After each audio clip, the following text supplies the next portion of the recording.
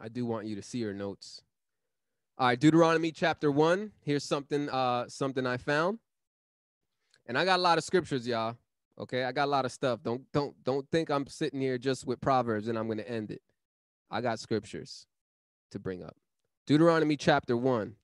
Tribal leaders appointed. Okay? And this is not in order. I have stuff in Genesis as well. My wife got stuff in Genesis, but we're going to go to Deuteronomy 1 and let's read this. It says, "And I spoke to you at that time, saying, I alone am not able to bear you. Yahuwah your God has multiplied you, and here you are today as the stars of heaven in multitude." Talking about Israel. Yahuwah talking about Israel. "May Yahuwah, God of your fathers, make you 1,000 times more numerous than you are, and bless you as he has promised you.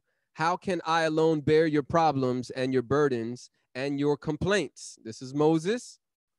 Moses, one of his responsibilities was to hear the protests and the complaints of the people. That was his job. I don't think you'll find anywhere in scripture any justification for anyone not to complain or not to protest or to disagree about anything. You will not see that in scripture. And this is one perfect example that is showing complaints are biblical. Complaining is biblical, is scriptural, and sometimes it's appropriate. It says, "Choose wise, understanding, and knowledgeable men from among your tribes, and I will make them heads over you." And you answer me and said, "The thing which you have told us to do is good." So I took the heads of your tribes, wise and knowledgeable men, and made them heads over you, leaders of thousands, leaders of hundreds, leaders of 50s, leaders of tens, and officers for your tribes. So Moses here, he can't handle all the complaints. He can't handle all that. It's too much. It's overwhelming for him, right? There was another passage that I have somewhere in my notes where they were complaining with him all throughout the night. Verse 16. Moses said, "Then I commanded your judges at that time, saying, hear the cases or complaints, protests, or objections between your brethren, and judge righteously between a man and his brother, or the stranger who's with him." Look at that. Even strangers who are non-Israelites, their complaints are able to be heard. Their cases are able to be heard. "You shall not show partiality in judgment," no favoritism, no injustice. "You shall hear the small as well as the great. You shall not be afraid in any man's presence, for the judgment is God's." Some judges get threatened by people in the United States of America. There are some judges that get phone calls, they get death threats. It's serious. And in Israel, we're not to show favoritism.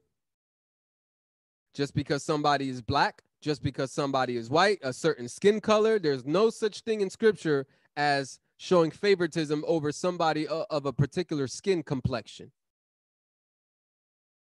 That's called racial discrimination, and it does not exist in scripture. It says, "You shall hear the small as well as the great." Verse 18. Or before that, it says, "The case that is too hard for you, bring to me, Moses, and I will hear it. And I commanded you at that time all the things which you should do."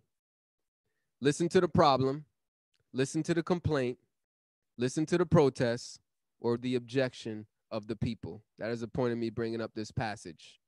And their complaints are heard. It is scriptural, it is biblical to complain. As long as your complaint is legitimate, it's righteous. If your complaint is not legitimate, it is not righteous. So right off the bat, I mean, we should be answering the question already. Should believers protest? Or let me ask a different question.